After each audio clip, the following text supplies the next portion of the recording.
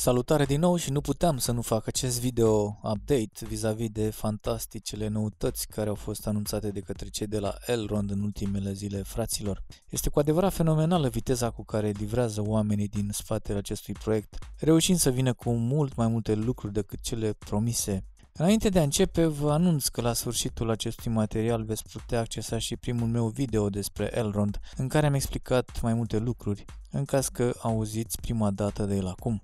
Dar permiteți-mi să vă expun acum cele două super update-uri anunțate în ultimele zile și începem cu primul, Maiar Exchange sau piața digitală a celor de la Elrond, care prezintă niște calități excepționale și un potențial uriaș, oferind pe lângă asta mare atenție și în mod gratuit primul token al ecosistemului Elrond denumit MAX, adică prescurtarea de la Maiar Exchange. Toți cei care dețin moneda de bază Elrond, denumită și e-gold, vor putea primi gratuit acest token în funcție de mai mulți factori, cel mai important fiind legat de numărul de monezi de bază e-gold pe care îi deține fiecare utilizator, cu condiția ca acestea să fie deținute fie în aplicația Maiar, fie în web wallet-ul Maiar, prima variantă fiind mult mai la îndemână. Mergând mai departe, aceste tokenuri MAX vor avea valoare monetară nu peste foarte mult timp, cu ele putând fi efectuate toate felurile de tranzacții acceptate în interiorul Maiar Exchange, lucru care se va întâmpla peste câteva luni în mod normal. Maiar Exchange va fi o piață digitală automatizată care va funcționa la nivel planetar și cu o viteză foarte mare, putând face față unui volum imens de tranzacții pentru prima dată în istorie, tranzacții care vor include toate lucrurile posibile, de la criptomonede și până la metale prețioase sau acțiuni bursiere.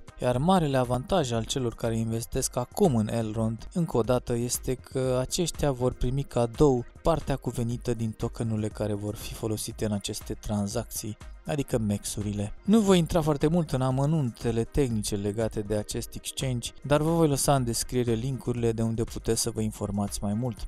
Vestea foarte incitantă este că MAX-ul va începe a fi oferit de pe data de 19 aprilie, adică de luni, în snapshot-uri săptămânale, adică în niște momente aleatorii, așa încât să elimine posibilitatea speculațiilor. Aceste snapshot-uri vor continua pentru 52 de săptămâni, iar primele 4 săptămâni vor avea o viteză mărită a valorii oferite, în prima săptămână aceasta fiind de 5x, în a doua de 4x, în a treia de 3x și în a patra de 2x. De asemenea, foarte important, pe parcursul celor 52 de săptămâni vor fi 3 categorii de viteze suplimentare adiționale și anume 1,5x vor primi cei care își au e-gold-ul la staking, fie în Maiar, fie în web wallet-ul Elrond. 1,25x primesc cei care dețin cel puțin un e-gold în Maiar și au cel puțin 5 referali în aplicație. Și în fine, cei care au pur și simplu e-gold-ul în Maiar fără a fi la stake și fără minimul de 5 referali nu vor primi nimic în plus, rămânând la 1x. Foarte important de menționat aici, aceste snapshot-uri trebuie revendicate de către utilizatori care au 30 de zile la dispoziție pentru a face asta. În caz contrar, aceste MAX-uri, urmând a fi arse, deci eliminate din existență. Va fi un maxim posibil de 1 miliard de tokenuri MAX.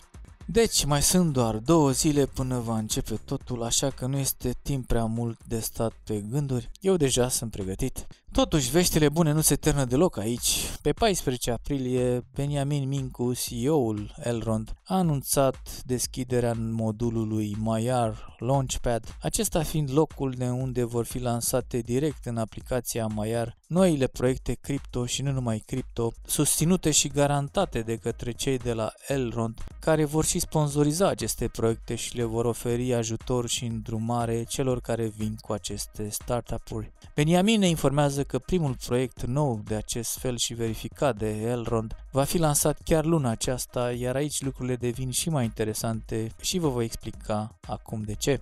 Elrond va oferi un nou token în interiorul acestui modul denumit MPad, tot cu titlul gratuit celor care dețin e-gold mai multe lucruri despre cum și când se va face asta, urmând a fi anunțate până la sfârșitul acestei luni. Dar ce credeți că vom putea face cu aceste tokenuri MPAD? Ei bine, vom putea investi în proiectele foarte proaspăt lansate în ecosistemul Elrond, în niște condiții extraordinar de avantajoase, putând cumpăra monedele noilor proiecte la niște prețuri extraordinar de mici. Și nu cred că trebuie să vă mai explic ce poate însemna asta pentru viitorul financiar al celor care investesc.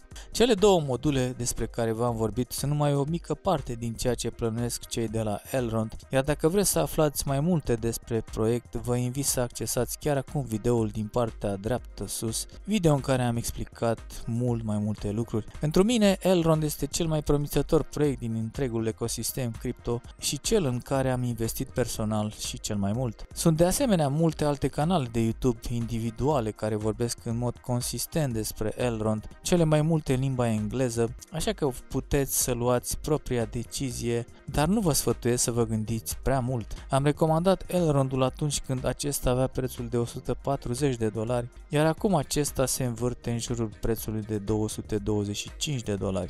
Chiar și așa eu investesc și acum în el, fiindcă sunt foarte sigur că și acest preț este foarte mic raportat la ceea ce se va întâmpla în viitor. De asemenea, să nu credeți că Elrond este un proiect care îmbogățește oamenii peste noapte, iar asta a spus-o chiar Beniamin Mincu. Este o investiție de viitor, de mare viitor, aș putea spune eu. Cei care sunt hotărâți să investească imediat o pot face instalând aplicația Maiar din linkul oferit în descriere și pot primi și un bonus de $10 la o investiție de minim $200. Iar pentru cei care nu vor să riște cu niciun ban, tot în dreapta sus veți găsi playlistul în care am acoperit 3 proiecte cripto gratuite și care vor fi monetizate nu peste foarte mult timp. Cam atât am avut pentru astăzi. Dacă v-a plăcut, nu uitați să vă abonați la canal și să activați notificările, după care ne vedem în videourile următoare. Vă aștept de asemenea și în secțiunea de comentarii dacă aveți unele întrebări. Vă urez să aveți un weekend cât mai productiv și v-am pupat pe toți!